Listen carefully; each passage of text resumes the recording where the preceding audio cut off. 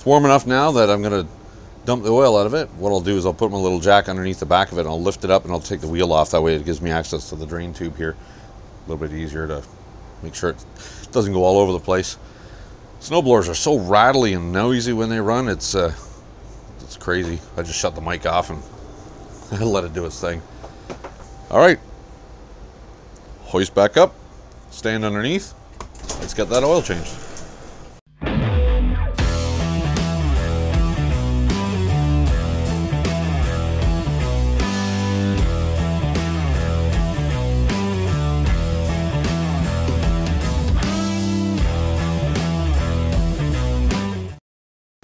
Moving on.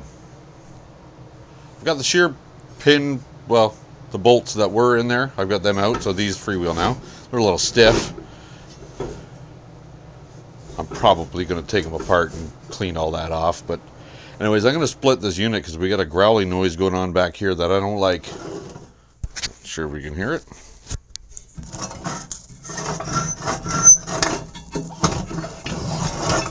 There is a braking system that stops those augers, and that braking system should be disabled because I've got the belt off, the auger belt off, and the lever squished down, so the brake should be off the pulley. But anyways, we're going to split it. I'm going to take it apart here. I think I'm going to take these two bolts out of here first, and then I'll take the two side support bushings out, and then the shaft and the gearbox and all the augers and everything should be able to come out. So that's what I'm going to do. That's the plan. Couple of bolts over here. They should fall. There we go. Couple of bolts on this side. A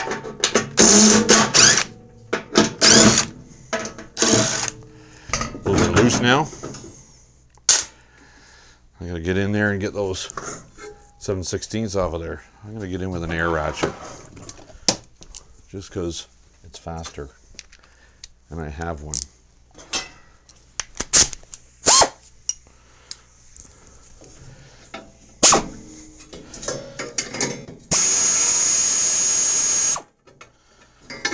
That's fast. One bolt out. Standard bolt.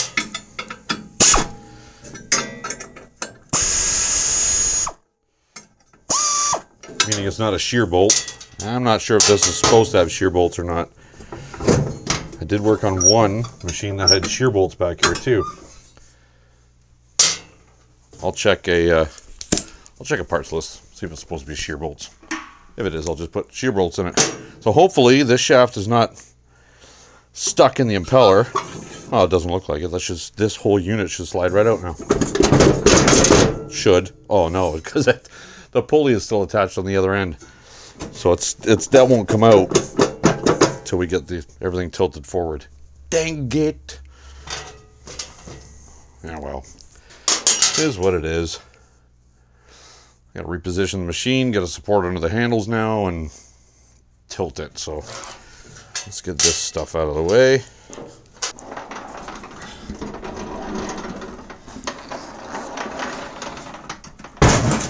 So back you out a little. Need to get a support under the back handle here because I got to pull a bolt, one bolt here and one bolt matching on the other side, and then this unit should split open like this. But let's get the chute off of there because it's connected with cables. Should be able to just take one bolt out of that, or one nut, and lift that chute right off. Yeah, 9/16 it is. So that's the bracket that holds the cable assembly. That just flops out of the way, and this should come off. There we go. Out of the way. Just throw it on the floor for now. Now that's our auger belt. Let's have a look-see down in there. You guys can't see it, but I can look in there. Something's awful growly back here. Could be something stuck in behind the impeller, between the impeller and the housing. It must be, because only the impeller is turning. The shaft isn't. There's got to be something stuck in behind the impeller. It's just everything is so tight you can't see anything. Oh. I see something. Actually, it looks like a bolt. A bolt came loose. Dang it, we gotta split it. Yeah, there it is. Wow. Can't say I've seen that. You're gonna see it because we gotta split it now. But what it is the back of the shaft, the impeller goes, the shaft goes through the impeller, then it goes through the housing, and it goes into a bearing. So that bearing is on a diamond-shaped plate with a bearing in the middle, and there's two holes in these sides for the bolts to go through. So the bolts go through from this side, and there's nuts on the back to hold them on. This one has no nuts, and the bearing is actually not in its position. So the bolts are kind of hanging there, and they're dropped down. But I've never seen it before. Crazy. But it's definitely got to be split. We got to pull a pulley off and get that bearing situated, and go from there. Sometimes there's stones get in behind there, but not in this case. This case, it's a bigger problem than that. There's one of those bolts out. I don't want to take the other one out because it'll just flop. So I get something. What am I going to put under there? I know. I got to stand outside. Got my workmate underneath there now. Hopefully that's enough to do what we need it to do. I'm just going to go to the other side and pop that other bolt out. Carefully. Got to hang on to stuff. There we go. Everything just shifted. So that's going backwards. That's going forwards. There's our belt, the auger belt. Make sure it's not hooked around anything.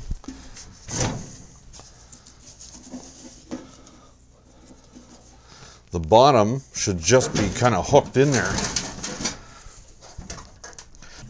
Maybe it actually has to tilt back a little further to unhook.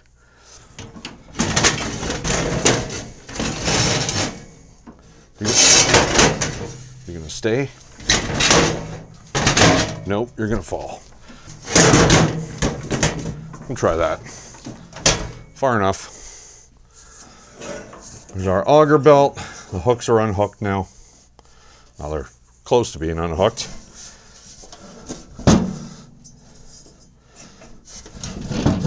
There we go. Lower housing is disconnected. Auger belt. And because everything is so tight in between the auger pulley and this drive pulley, you have to do this just to change this belt, because it will not fit out between them. Yeah. Fun. Well, that definitely explains the crunchy. This belly pan's full of stuff. We'll get to that. Okay, let me see what I gotta do here, because I can't work on everything on the bench at the same time, so I might just move the engine assembly backwards a little.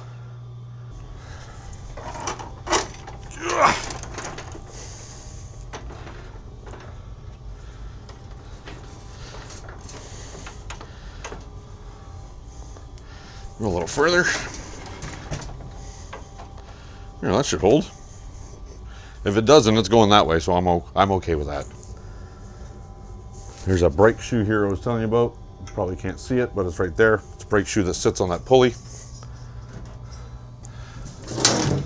Let's turn this around.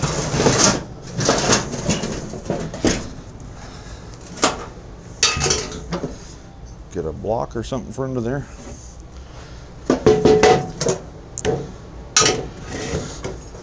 See that? That ain't right. Half-inch socket. That's not tight. Somebody's definitely been in here.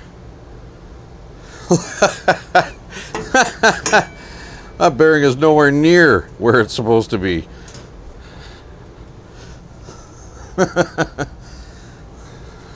Yeah. Have a look-see at that. That ain't right. This bolt is actually pushed in and rubbing on the back of the impeller, So is this one.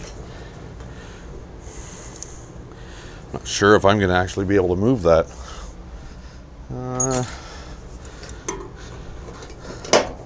Oh, there you go. There's our bearing housing, which is still okay. The bearing is not actually bad. What kind of bearing is that? 6203. I would change it if it needed it, but it don't need it.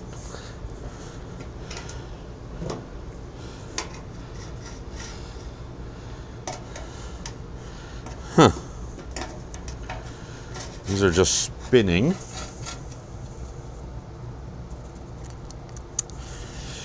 I think we have to get the impeller off, which means we'll have to pull this bearing.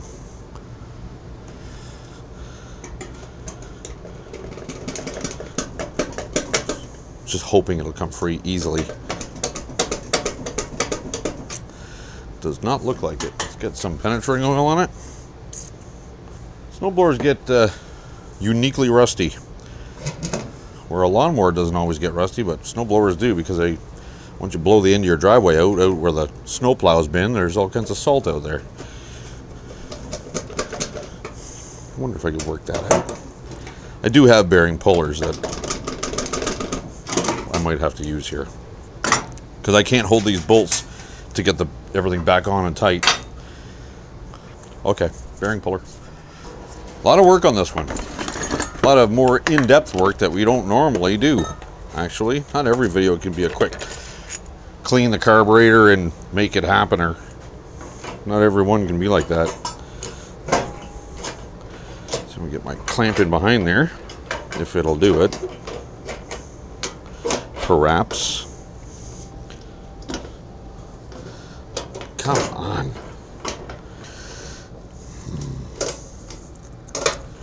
There's another style of puller that's just got two outside edges that go around here and pull. Doesn't matter what you're trying to do with it, usually it's set up incorrectly for the application. So, and this one's not going to do it. Will it? Can't really get in behind it. Huh. Well, it's got penetrating oil on it. I'm going to see if I could just gently tap the shaft out and leave the bearing sitting where it is. Let's see what happens. Rubber mallet. As to not harm the end of this. Suppose I can put the bolt in it. Standard coarse thread 5/16 bolt.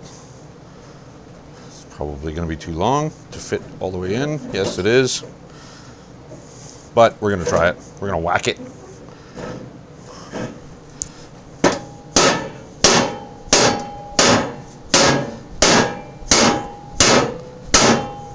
It's moving. Slow, but it's moving.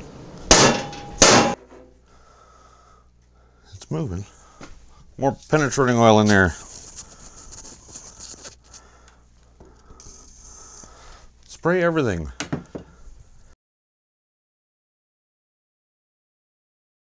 Oh my God, you guys didn't see any of that stuff.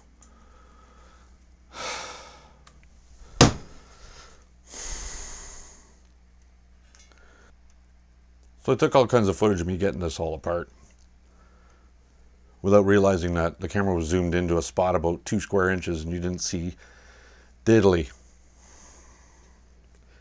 Anyways, we got it apart. It was an adventure. And this is what I was telling you about. This is the impeller. This is what throws the snow into the chute. This mark right here is where the bolts for that bearing were rubbing. It was a mess. And you guys didn't see any of it. Okay, gearbox feels good. It's not on camera. You guys can't see it. I'm on the other side of the machine, but the gearbox feels okay. There's no leakage, so it's still full. What a disaster. Had to use my air hammer to get this thing out. I'm going to clean all the rust off the shafts so I can get the new get the bearing back on. If I have a 6203, I'll put one in it, but 6203, it's not terrible. It's a little noisy, but it's not horrible. I might actually have those bearings. 6204s I normally stock. That's deck bearings for most MTD mowers. Huh. Uh-huh. What say you?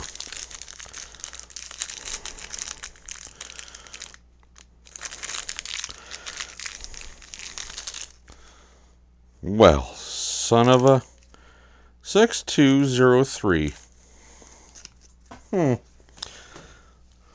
Jettison. New bearing. Okay, I'm just going to clean the rusty drive shaft up. Just a little sandpaper, clean it, little anti-seize on it, and then we'll get it all set back in. We'll get this bearing plate back over here with the bolts tight the way they should be. I believe that I'm going to put nylock nuts on it so they don't fall off again. And carry on. You can see there's a little oblong, well, you may not be able to see it, but there's a little oblong wear here in the housing because of where the shaft was, when the bearing housing was sitting above the bolts. Inconsequential. Once we put the bearing and the support plate and everything in there, the bolts and everything will hold it into alignment where it needs to be. But yeah, that's what we're going to do. We're going to clean up the drive shaft, the prop shaft that goes through everything. We'll get it set back in there and basically hang it back together. Okay, after a lot of fidgeting and messing around, we got it back together. Anyways, I could not replace that bearing because the bearing that I had, the inner bore was a little too small. It wasn't going to fit, so I ended up just greasing the old one and putting it back in. It's still a little growly, but it's fine. There's no rust or anything in it. It was just a little dry. So anyways, we've got that pillow block bearing now secured. And it's like a chess game. You got to put things together in a certain order or else you'll either not be able to tighten the bolt or you won't be able to get the impeller in, or so it's got to be like a kind of a pre-assembly, kind of wiggle it in and get it half kind of aligned with blocks of wood. And then basically I was just pulling on the impeller shaft with my hand and tapping the pillow block bearing under the pulley, tapping that in to get the shaft to come through that bearing. So, and then I got the nut on there nice and tight. So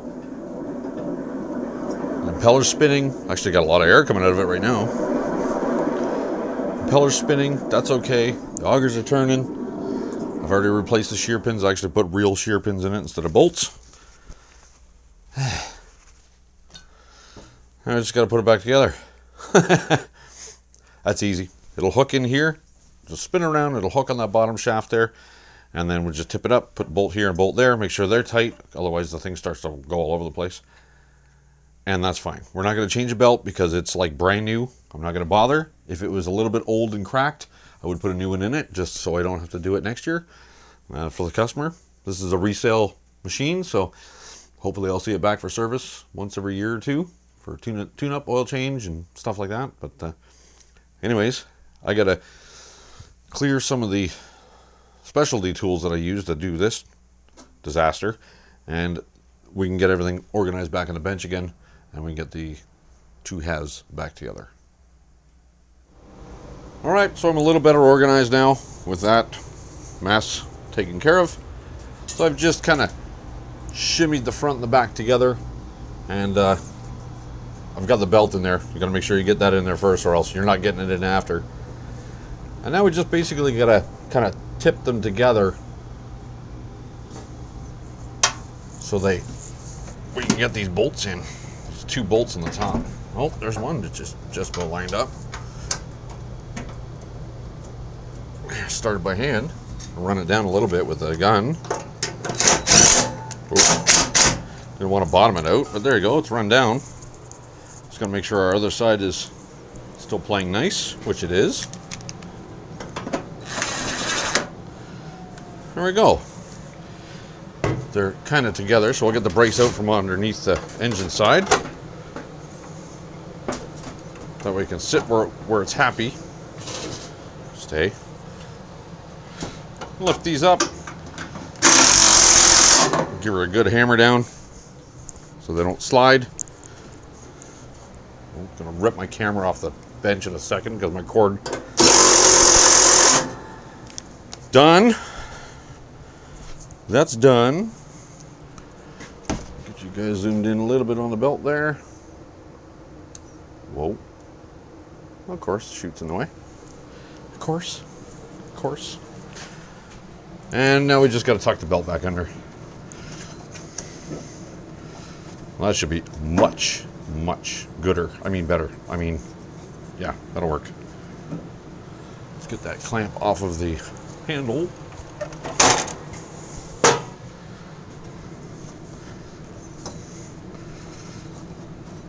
Just give the engine a little bit of a rotate, maybe. Help us get that belt on there. There we go. She's good and on.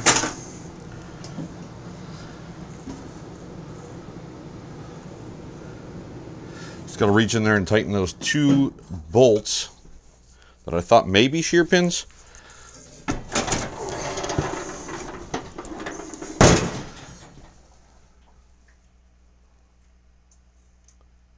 You can just see them. These 2 bolts here, just got to tighten those up. On one of the machines I worked on, that was they were actually shear bolts. On this one, they're just regular bolts. 1/4-inch bolts. 7/16 socket and wrench. I'm just going to reach in there and just run these down. They're not overly long, so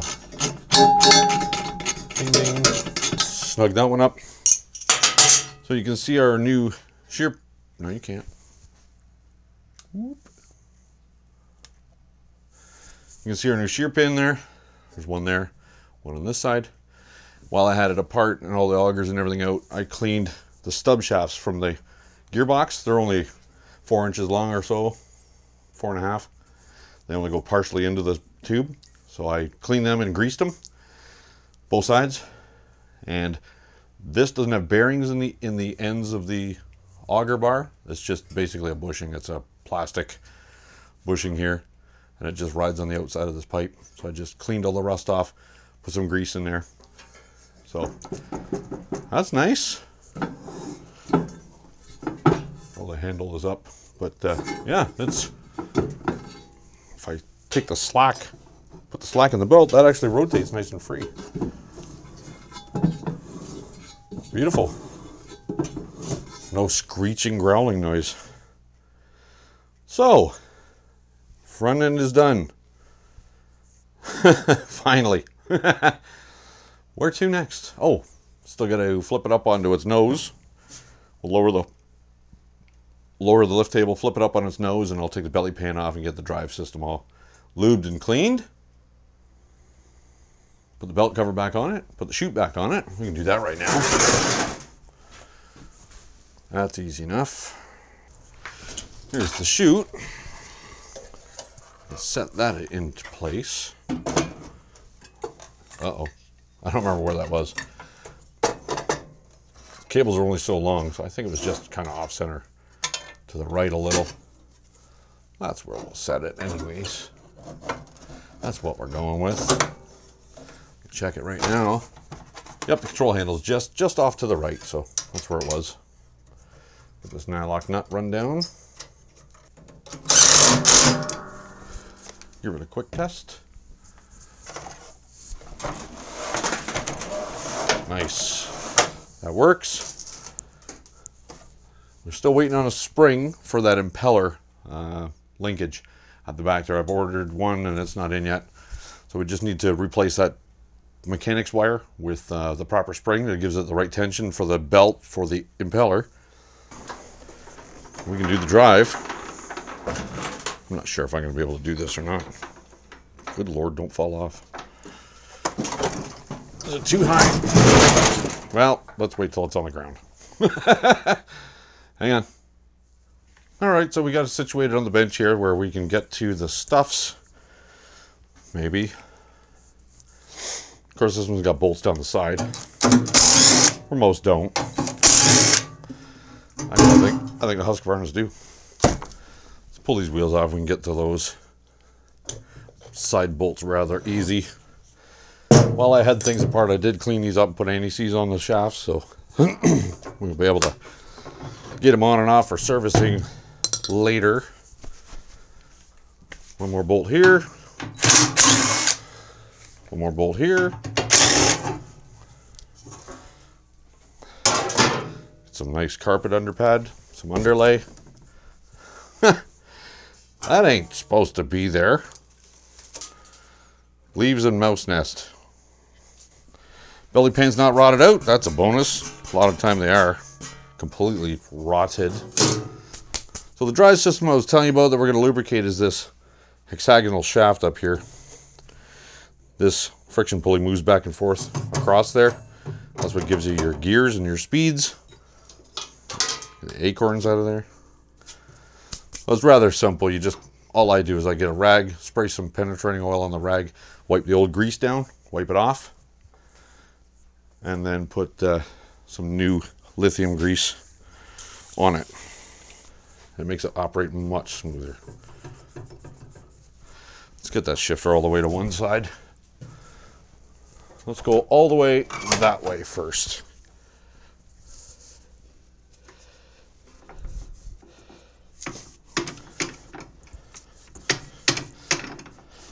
I'm just cleaning the old thick grease off of there, just so it's not quite so stiff to operate. That side's good. All the way the other way. Get that grease off of there. These are nice, there's no chain in them, it's just gear on gear. It's much better than the old chain style. Like some of the lesser ones are still chain. But this is a better built machine. It's not a bottom feeder. It's a better built one. All right, grab some lithium grease. White lithium grease. And just want a tiny little bit on there. Not too much. You don't want it flinging everywhere. You don't want it on the rubber pulley. You don't want it on this friction disc. Just a little bit. Just smear it all over there. So we got the one side coated. We'll move the gear selector over to the back to the other side. And it's just a little bit more to go on this side. Back and forth. Make sure it's coated. Keeps rust off.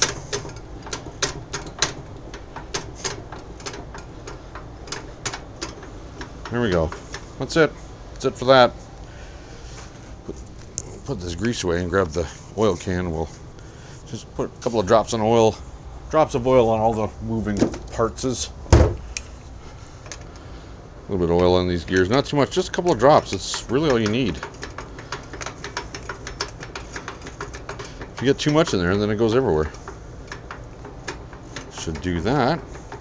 Drop oil on this bushing. Just a drop.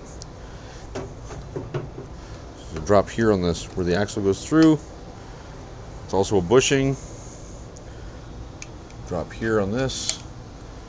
Anything that moves. Actually, we'll get up in here too.